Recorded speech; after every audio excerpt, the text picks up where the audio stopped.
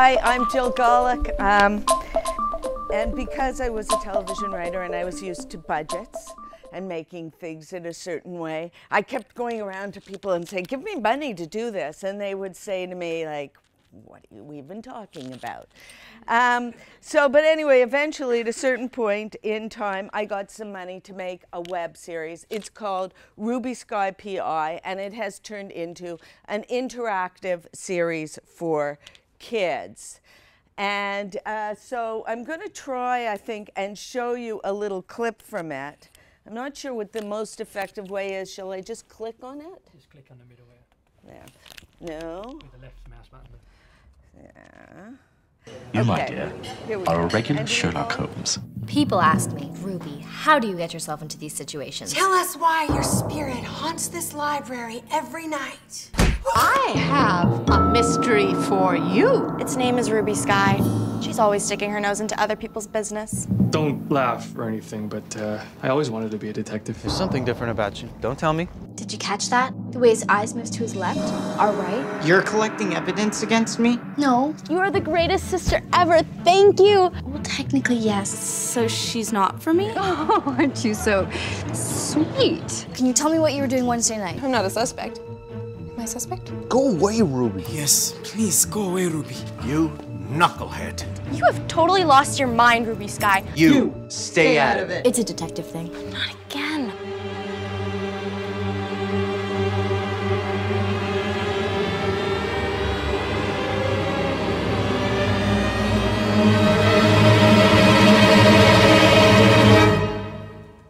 Thanks for rescuing me, Ruby. You know what, Ruby? You're a pain in the butt. So you get the feel for it a little bit. And I should say, as we're going along, you know, feel free to interrupt and ask me questions as we go along, because I've just thrown a whole bunch of ideas together, which I hope will be helpful to you in some way. So what I want to do is kind of go through the project, go through some of the elements of the project, show you how they work in a kind of finished way, and then talk about some of the thinking underlying it and some of the documents we use to make it all happen. So, yeah, here's the show as it stands now. We have 3 seasons of the web series. You'll notice every season we have a completely different number of episodes because we let the story determine how many episodes we have. These are all our websites. So we have, starting with this one, this is our main home site. It's got all the episodes on it. Because it's interactive, we got Ruby's case files, clues that you can solve. But we've also got all this other content for kids on the site that is thematically related to each season. So in the first season, the mystery was a Nigerian scam. So we had all this other information about scams and also about Nigeria, just to point out that it wasn't only a scam place. And, you know, and Ruby is a brownie baker, so we have brownie recipes. We have all kinds of content for kids. We have how to audition, how to be an actor, just a wide variety of content for kids. And then anything that happens in the fiction of the show that we can make real on the web, we do. So our second season was set in a library, the O'Deary Library, so we built a website for that. We have a puzzle site, O'Deary Puzzles. Third season was about a robbery at a charity, and so what was stolen from the charity was a toy, so we built a toy called a Flobble. I should have brought one today, but we built the Flobble's website. Once when Haley, who's Ruby's little sister, was mad at Ruby, she uploaded her report card to the internet. So you can go to readmysistersreportcard.com and read Ruby's report card. This site is just was somebody's alibi. In the third season, she said she was at Madame Butterfly's School of Kickboxing and Macrame, but when you go to the site, it's out of business. So clearly not. And then this is charity. And anyway, so lots of websites. We have maintained 4 Tumblrs. We have a bunch of games. We have very active social media challenge and dozens of extra features, videos that are available. So that's a lot of stuff to keep track of, and we have a lot of documents that help us kind of do that. So, and we're going to look at a few of them. But this like weird thing here that I put in the corner here, that's our marketing map. Which is like an incomprehensible thing, but we spent a lot of time trying to figure out where our audience is and how to, reach them and how to understand our marketing map. So, okay, I'm going to quickly show. So I want to focus a little bit on the Haunted Library, which was our second season, and how the interactivity worked. And I'm going to show you the second episode, but first I have to set the stage for the first. So, Ruby is not a very good student. She didn't do very well in school, and she's had her computer confiscated. So she and her sister have had to go to the library to use the computers there. The library is owned, it's a private library, it's owned by a woman named Ava O'Deary. Ava O'Deary is very old and very, very strange. She likes alliteration, and she dresses up as characters in books, and she's in a wheelchair. So while Ruby's in the library, she discovers that the librarian, Ophelia Bedelia, believes the library to be haunted. And so she's arranged for a seance to find out what is going on, why the ghost is haunting the library. And Ruby has contrived to be at this seance. So we're just going to watch what happens as the seance continues. And it's, no. Is it going to play? Previously on Ruby Skye P.I. Haley, don't be mad. Why would I be mad, Ruby? The name of the book I'm reading, Little Brother. I have a mystery for you. I'm doing a fundraising campaign for Because I Am a Girl. I'm going to win. It's just to ward off evil spirits. You communicate with ghosts. Speak now!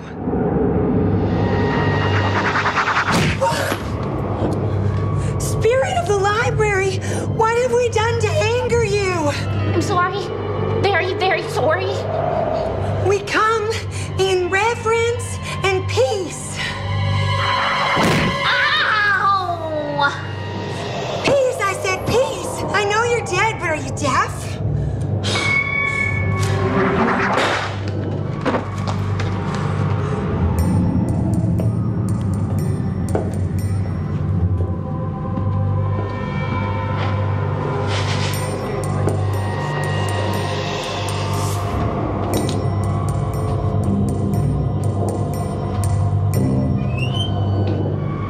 Did you hear that?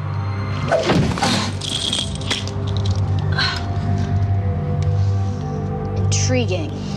What are these doing here? No wonder Ophelia's scared.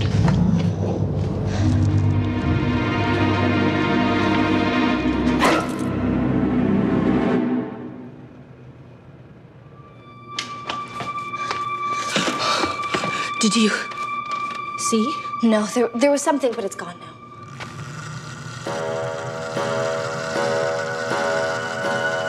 The clock's been broken for 40 years.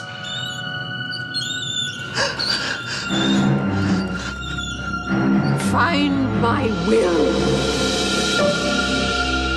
That's Ava's mark! Descendants, demonstrate that you are Deserving. Discover my will.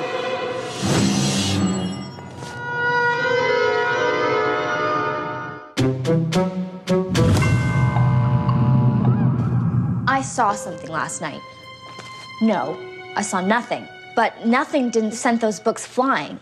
Something did. Something couldn't have disappeared into thin air as if it were nothing. None of this makes any sense, which is why I'm doing this. This is a black light, not to be confused with a flashlight. When the ghost steps in this, its shoes will tell the tale. Hey, how's little brother? It's good. You can't put it down. You should check it out. I'll put it on hold. Is that somebody crying? Ophelia, what's wrong? Ava's dead. Ava O'Deary? She was here yesterday. And at midnight, she was dead. Midnight? That's when we heard Ava's voice. I thought you said she was dead. Well, we had a seance here last night. We were trying to contact the O'Deary Library ghost. I heard about that ghost. It threw a book at me, and I don't know why.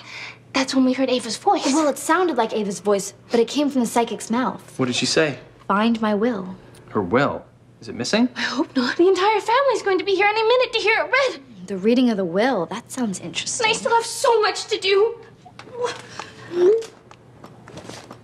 There's a new puzzle on O'DearyPuzzles.com.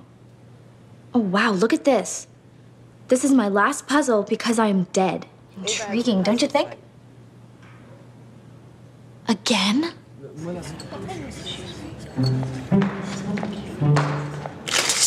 49 3/8. Perfect.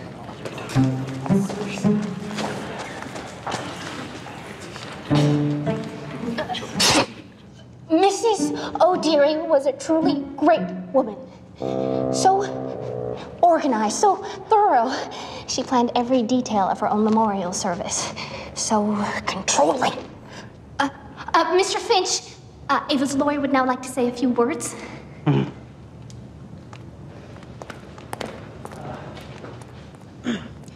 Mrs. O, Ava wanted, had a few words. Eulogy. I was a wonderful, worldly woman who... Yes. She's dead. Read the will. Well, considering she's not here, I need to ensure that the family is, Spit it out! Assembled. Lillian O'Shite. Yes. Get on with it. Henry O... Henry? Henry O'Henry. Accounted for. Quite. And I must say that I'm very sad about Aunt Ava's unfortunate departure. Mr. O'Fine. Anyone from the O'Fine family? Dead. The O'Fines are anything but fine, tragic. Willoughby stampede, crushed all of them. And the rest of us are going to die of old age unless you get going. As you know, Mrs. O'Deary had a rather large estate, including her fortune and this library. Now, as for the will, she didn't leave me one. There's no will? No will. No will? Which means that everything is left to her closest relative. And that's me. I'm gonna get everything. I'm rich!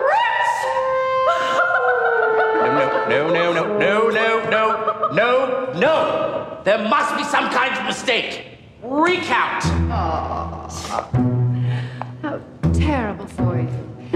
We'll just have to find you something to remember the old coot by. Here you go. That's a very Sherlock Holmes first edition. No, can't have it.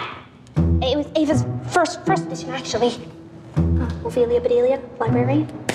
Ex-librarian. How soon till you get rid of them? Of what? The books. I suppose you could donate them to a library. This is a library. Not anymore. Bye-bye books. Hello, secure, maintenance-free, adult-only condo living. I'm tearing the place down. Your books are toast. I'm a genius. I'll burn the books. There's no point in carting them all over town.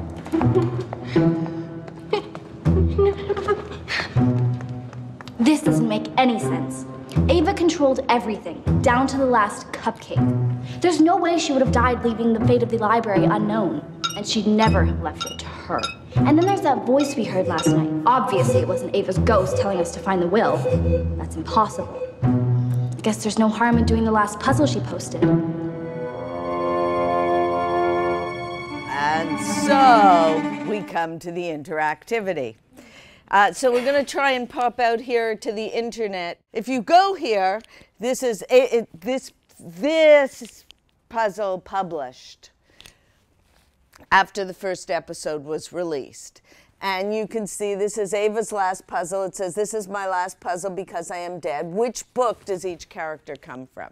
So I don't know if you guys know, and you don't have the screen up. So I mean, we could try and go through this very quickly. This is a Canadian book, Gilbert Blythe. Anybody know? When I do yes?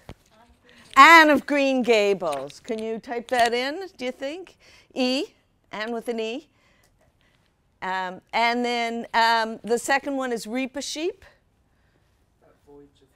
Voyage of the Dawn Treader, correct. Fezzik. Princess Bride. Dorothy Gale. Wizard of Oz. A reader. Okay, this one's very hard. Dragomir Gorovich. Yes, okay, good. Very good. And so we just have to count out these spaces. You got a choice there. There you go. Deathly Hallows, yes. We're going to have to do them all. You're going to have to go back up to Voyage of the Dawn Treader here. And then we've got Mr. Bobo. It's a Neil Gaiman book. Coraline. And then the last one is Voyage of the Dawn Treader, as in walking tread. And you notice that there are some letters here that are highlighted, so then you type them in at the bottom, starting with A, V, A, S, W, I, L, L, C, O, M. M, as in calm. Oh, look, it's avaswill.com, and here's a link. Let's click on that. Yeah. And lo and behold, between the episodes, you find what Ruby is looking for. And you can see Ava's will, it says, regretfully, I am dead. We've actually got dying words. That's the eulogy that her lawyer didn't actually get to give during the reading of the will. And she also has a cucumber lemonade recipe and quotes from books and links to her social media. Just the thing to remember is Ava is the master of alliteration. Okay, do you want to hit the video, please? Yeah.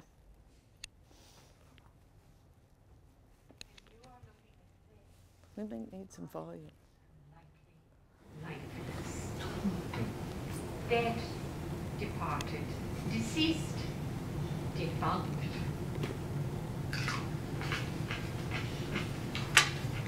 Before breathing my last breath, I contended with a contentious conundrum, to wit, my will, and to whom to leave my legacy. Thanks to 2 generations of family feuding, I know you not, O family of mine. So, O darling, O dearie descendants, here is the dealio.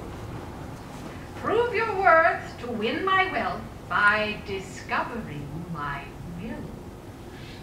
I've left you 11 puzzles. Solve them and you will find my will. The first family member to find it falls heir to a fortune.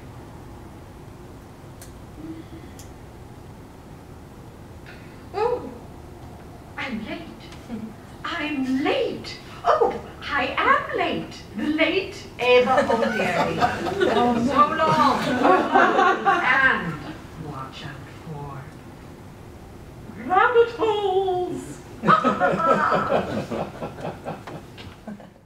So now Ruby is set on this quest to find the can you put me back on the, yeah. Okay.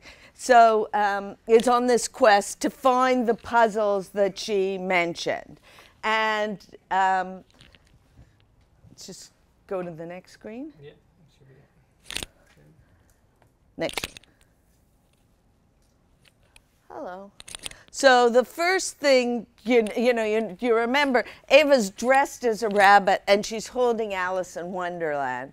So Ruby goes to the bookshelf and takes out Alice in Wonderland. And this is what she finds. She finds this puzzle. I'll give you a little close-up of it.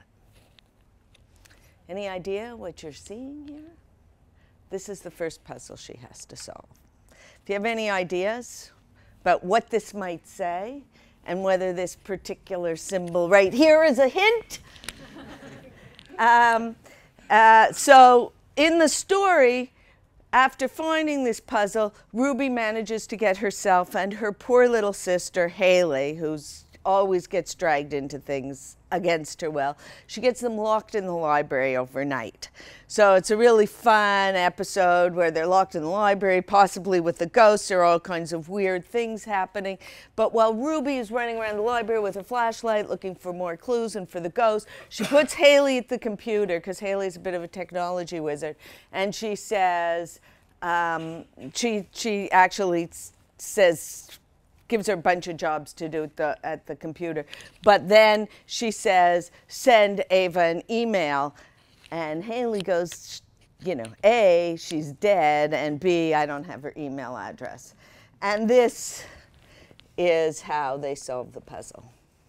Yep. There we go. Did you see it? Let's just take it back just a little bit. Not all the way. No, to about here, yeah. Leave me. A little further forward. You stay here and start. Nothing to worry about. Okay, after this. I hope. Ava returned this copy of Anne of Green Gables to the library the day she died. She's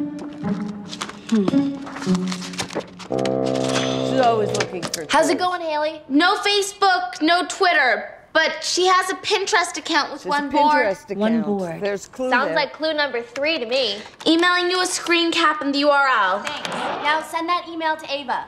I see the @ sign, so I know it's an email address, but I can't figure it out.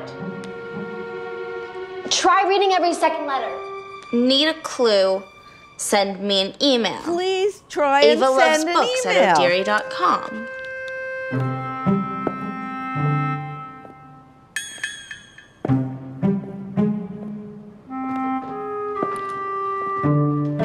There's all other clues here. Chocolate. Ask her about the will. Have I mentioned that she's dead? Just do it. Dear Mrs. O'Deary, please forgive the intrusion on your death, but where's your will? This is ridiculous. A dead woman is not going to answer her email. Okay, I'm wrong. Read it. You. As in the letter U. What do you think it means? Dear Ava, sorry to keep bothering you like this, but what does you mean? Okay, so we could stop now because we don't get her answer till the next episode. But you can email Ava. You can email her quite a few times and find out, you know, and communicate with her. That part of the show is actually run off Conductor. It works really well with kids. They just love getting those emails to and from Ava, and there are a few other ways to communicate with her. We think she might have Wi-Fi in her coffin. We're not really sure. So if you give me back the slideshow, I'll just show you, you know, it was very the clue thing was very, very complicated for us because first of all, there were 11 of them. They each had like a different system, and then they would be mentioned. You would see the book in episode 1, and then you would like get the clue to where the clue was. You would find it in a different episode, and then you would get the solution because each clue gives you a letter, and it eventually is an anagram, and so you need all the letters from the 11 clues to solve the final puzzle. So we made up this clue Bible, and for every clue we had listed every episode and scene where it appeared and what happened there, and then you know, my original graphic for, this is an early version, so you have my original version of what the clue was going to look like, and then later on in another draft we added in actually the beautiful version of the clues that Haley Moore did for us. This is actually for the Pinterest board, so where it gets mentioned is in the text, and then these are the books that are on the Pinterest board for you to figure out, and they all start with A, just saying. And then another thing we do is we annotate our scripts. We tend to work with a very traditional film crew. I usually work with an independent a crew that's used to making independent feature films. So they're used to moving fast, working with little resources, and so on. But they're not used to like the needs of a transmedia project. They don't know that we're going to have a copy of we're going to need all the covers of all the books we've made to put on our website, or that we're going to need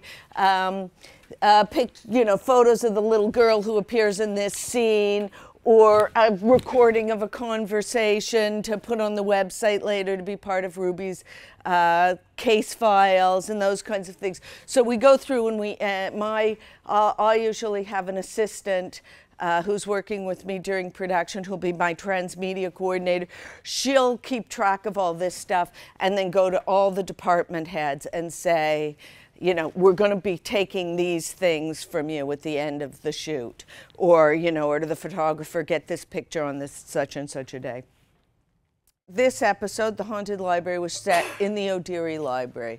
We built a website for the O'Deary Library, and it does have, you know, it has an ad for the web series. You could actually watch them here. Links up to our other websites. And it's got some character content. There's, you know, a message from the librarian. And Haley's got some book reviews on here and stuff like that. But it's also a really great website for anybody who's interested in YA literature. It's full of book reviews.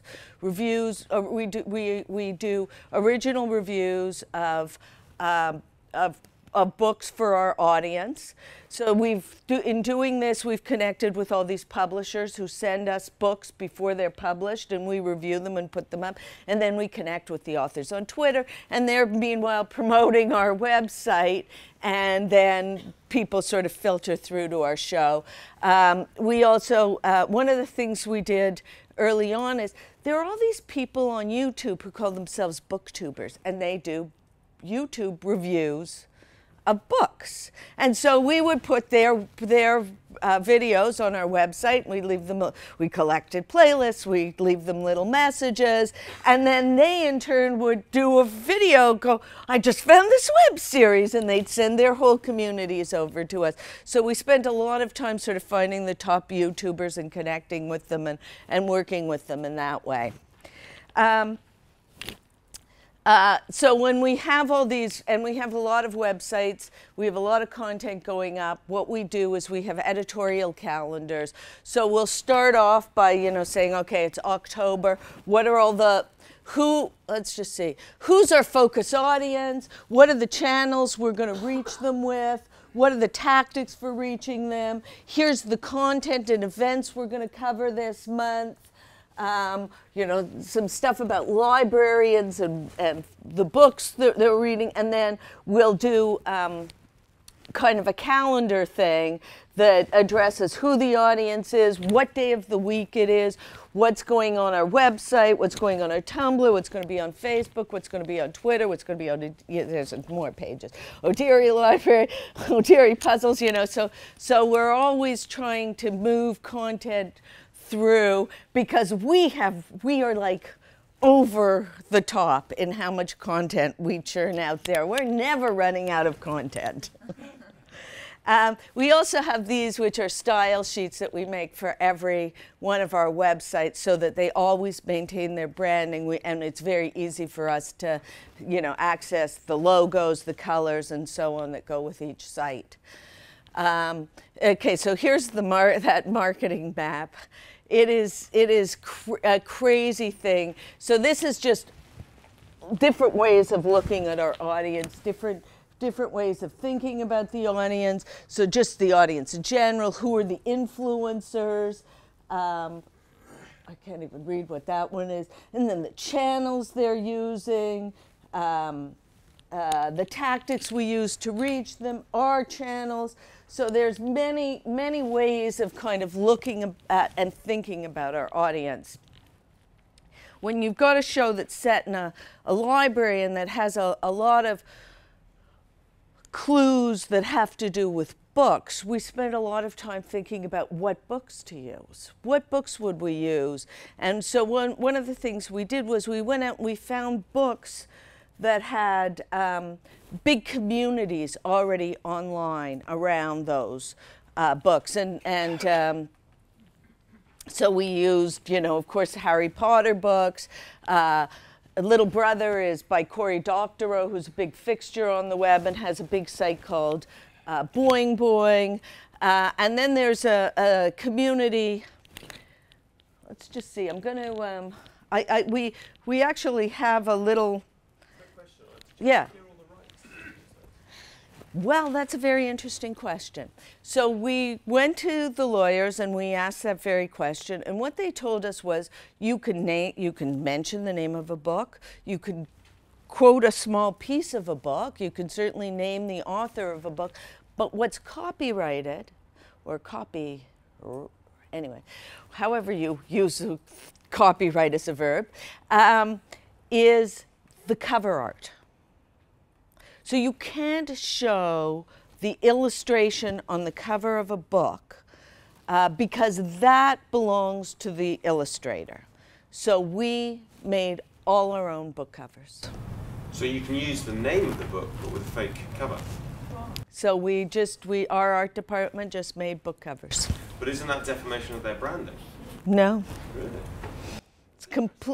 You know, and I went around and I talked to a lot of film people who had done the same thing, and it's the standard, I don't know, defamation of branding. I never thought of that. Yeah. Oh my God! Call the lawyers. Yeah. But can't you just send a link for the book? Send a link? Send a link for YouTube or. Well, but when you're showing it on the screen in a video, you have to show something. Like she's always pulling books off the shelf and showing them. All these books here, we shot in a religious library, and every book is a Bible.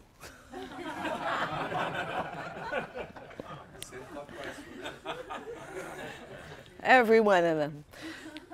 Which was kind of interesting because none of the crew was sitting around reading. Anyway, so we mentioned a lot of books. I'll just, and then of course, you know, just to continue promoting the book. This is a video that won't play. Okay, so we'll skip it because we don't even need it.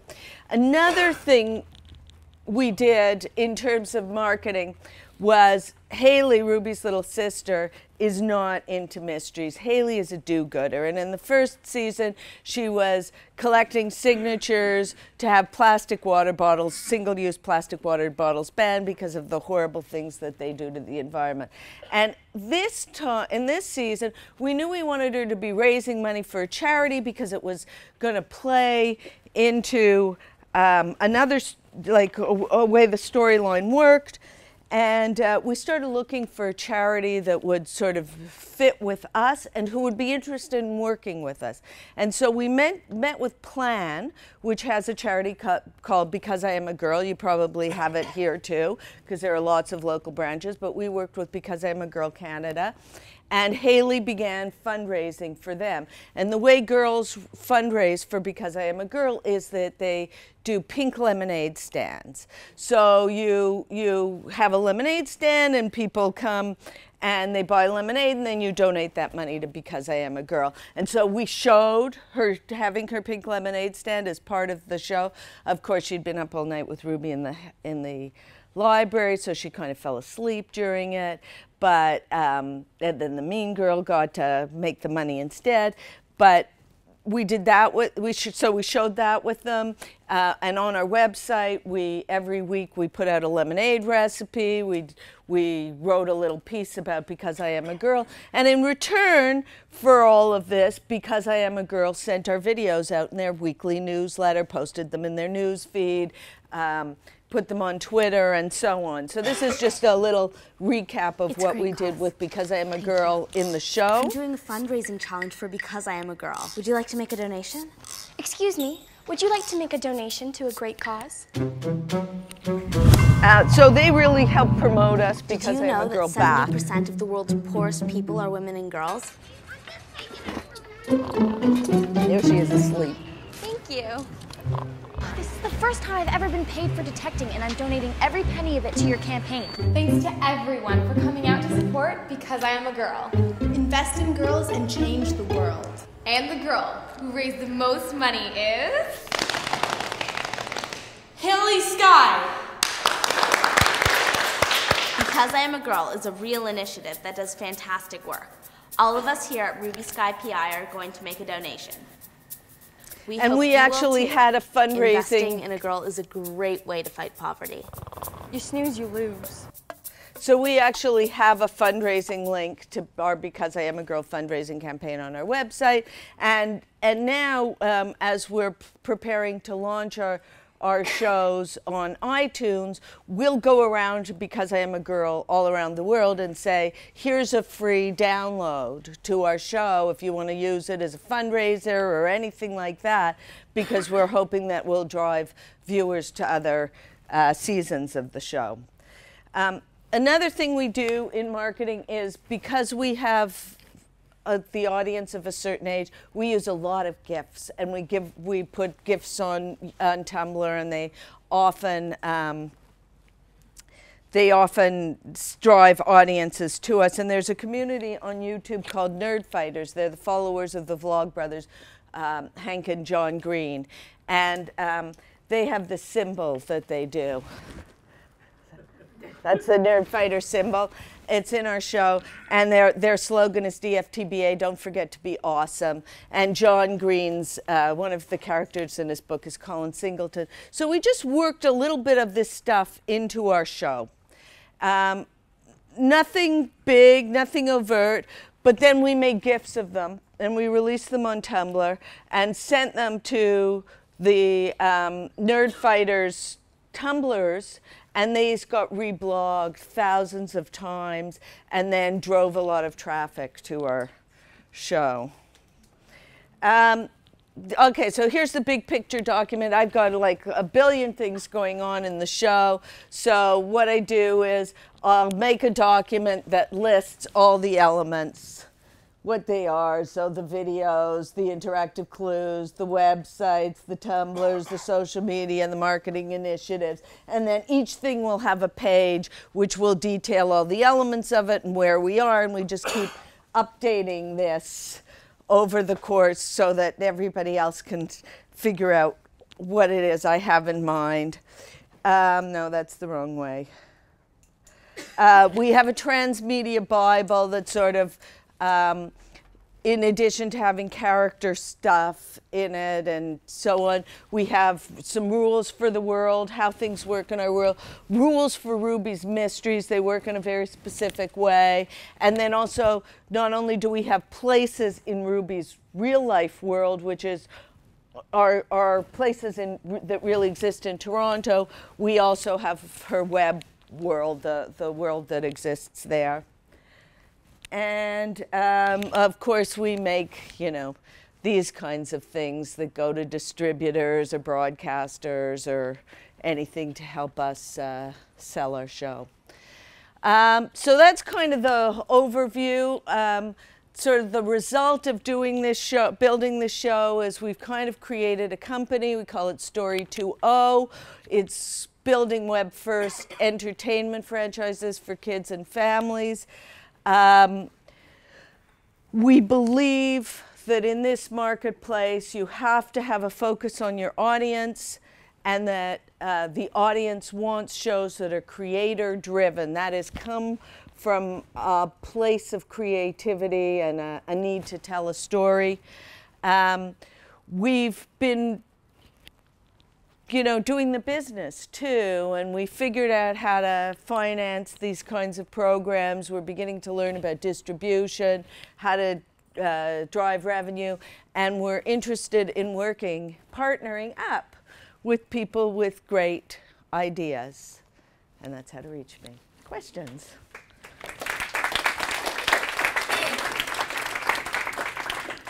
Yeah. What is the average age of your audience? Our audience, if I go to the broadcaster, I say 8 to 14.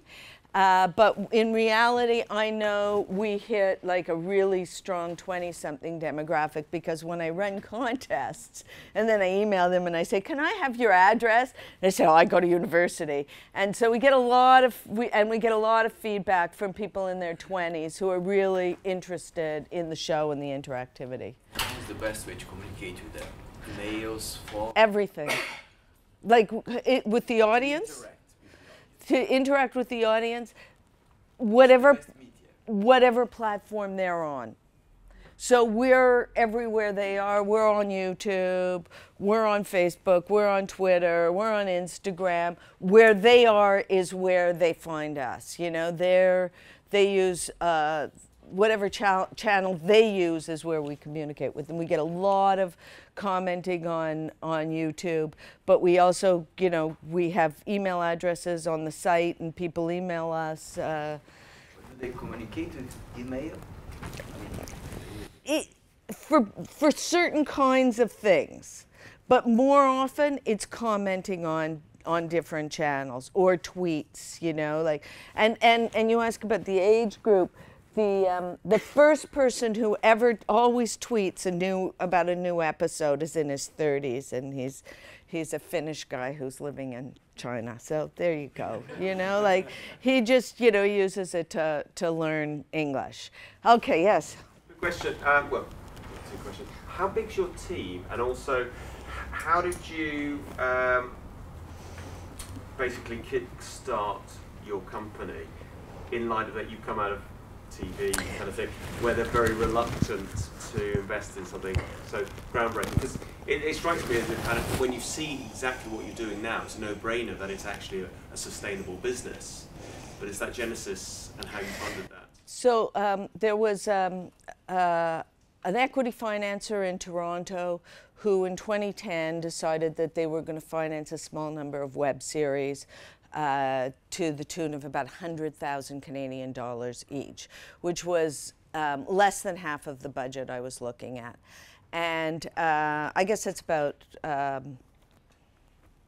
50,000 pounds, is that ish, 48,000 pounds, something like that. So this is where my life changed, right? So I went to all these producers. I said, we have to get this money. We have to get this money. And I put in 6 projects with different producers, each with different content and different marketing plans, different audiences.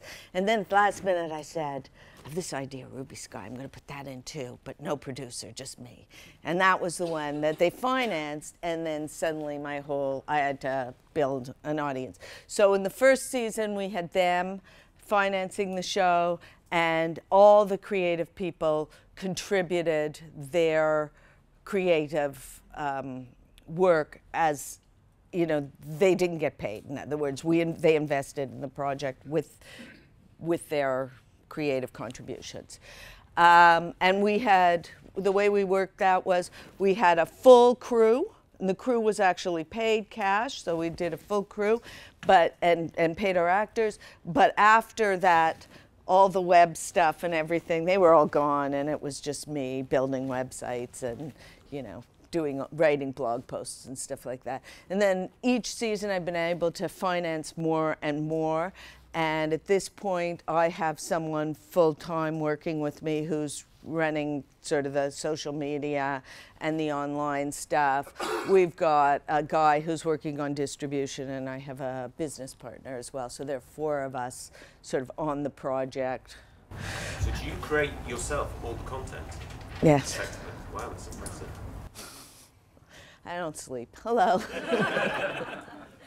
Just really wanted to get an insight into the creative process. I mean, do you write the script first and then you include the transmedia elements, or do you do everything in concert? We try to start we'll have an idea for the mystery, And as soon as we're at the concept stage, we'll all start thinking like, who's the audience? Where are we? What are the hooks that we can reach out to market this through? So the third season is called The Maltese Puppy, and there's a dog in it. So, oh, we can go to like all the dog people and so on. So we'll start to think that way immediately. And as we begin the process of writing and using all the cards and breaking the story and all that stuff, at the same time, I'll be building out all the other elements.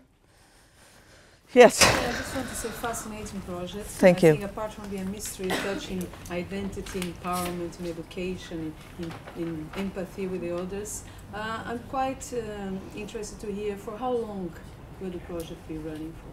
So we started in 2010 with the first season, and we've just completed releasing the third season. And the national broadcaster in Canada, CBC, commissioned our third season, so they're our partner in it. So we've gone from like fully independent to having a broadcast partner, which is pretty fantastic. And they commissioned it for their website, and the rules of funding and everything allowed them to put the web series on television starting last Saturday. And also in terms of hijacking all this audience, I mean, of course you had all the readers. Yes. Yes. So that was the key strategy. Well, that was, for each season we've had a variety of strategies to pull in audiences. So this year it's more around dogs, and we've always got a strong charity and social good thing, and then the whole girl power thing. I mean, I don't know what's going on your television screens here, but in Canada and the US, there are no strong girls. The only television content for kids is either animation or sitcom. So we felt that there was a real gap in the market. There was no mystery and no strong girl leads. So this gave us an opportunity to give them something different. Even sisters, you don't see sisters on television. So that was another opportunity, yeah. Yeah, about the calendar, how do you solve it worked in a line, or if somebody discovers the series in the middle of the running, how do you work the calendar, how much time it lasted? Well, it's kind of odd, because in this day of Netflix, and I was talking about this with Robert last night, in this day of Netflix, you just want to binge watch everything. And now all the episodes are all 3 seasons are online, and you can watch them, except you can't watch the 3rd season here yet because it's geo-blocked. But you can, because it's everything, all the episodes are up. We roll them out one at a time over the course of the season, because it gives us something to promote every week. But once episode 1 is up and episode 2 goes up, you can always go back and watch episode 1, and now you can watch every episode because they're there. The puzzles and everything that has been solved. Well, but the puzzles are still there. So if you go to the website, and you watch the episode, so you'll watch episode 2, and underneath it there'll be a link that says solve the clue from this episode. So you have the choice. You can just go on, or you can stop and you can solve the clue and play with it. And how much time lasted? Every season is about an hour's worth of content, but the number of episodes depends on the story and where the fun act breaks are. Yes? How do you plan to migrate from a web series of like 6-minute episodes to a broadcast TV environment? Will they be running 6-minute episodes a week, or will you be chunking them all together? Right now they're running 6-minute episodes. So, a lot of children's broadcasters, because they don't run advertising, like little short pieces, and they have this puzzle way of fitting them together. So they're running the 6-minute episodes, but every one of our seasons cuts together as about an hour's long movie, which is what we're going to be releasing on iTunes soon. and that will be the next exploration is, can we take our hours and put them on a whole bunch of pay platforms and see if that drives some revenue back to the show. Yeah. That's interesting. So much that. Okay. Are there the small episodes? Are they available free on the web? Yes. And yet, but you think that an hour's worth will then be? We'll see. You don't want to make it a sort of a closed group, and so you have to subscribe. You know, my audience, most of my audience is 8 to 14. And the problem with 8 to 14-year-olds is they don't have credit cards. Yeah. You know, you need grown-ups for that. And the thing is, when you go to an iTunes or a Hulu or a Xbox or one of those things, the credit card is already there. And you just have to click on it and you forget that you're paying. So we'll see. And then you have it whether you're connected to the internet or not, you know. And we think this is the kind of content parents will pay for their kids. But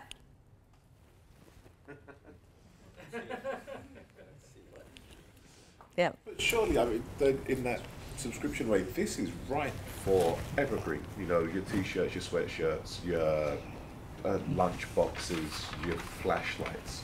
The secondary income for this. Well, we haven't started with. I mean, we want to.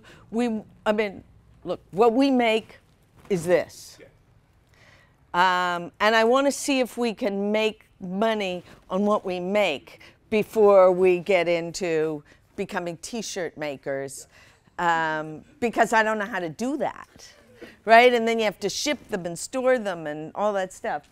I'd like to still believe that I can make money from what I make, but I could be wrong. I think you can actually buy a T-shirt that says, "You will never finance your web series by buying T-shirts." That's it. Oh, yes. Are you having problems with your users to place the answers on the internet before? I mean, they pass through the experience and say, "No, the puzzle is that the solution." See, I would love it if they did that, because it would mean that there are people that there's a big audience and so on. But no, we're not finding that. We're finding that kids do it, you know, the kids who solve the puzzles sort of do it quietly by themselves, and then they send us the answers, or they email us and ask us for hints and so on. We did run around, when we were rolling out this show, we ran a contest every week, and the first 5 people who sent us the answers would win a prize, and we you know, so we got in communication with lots of people. But nobody's been a spoiler yet. Yes, back at the back.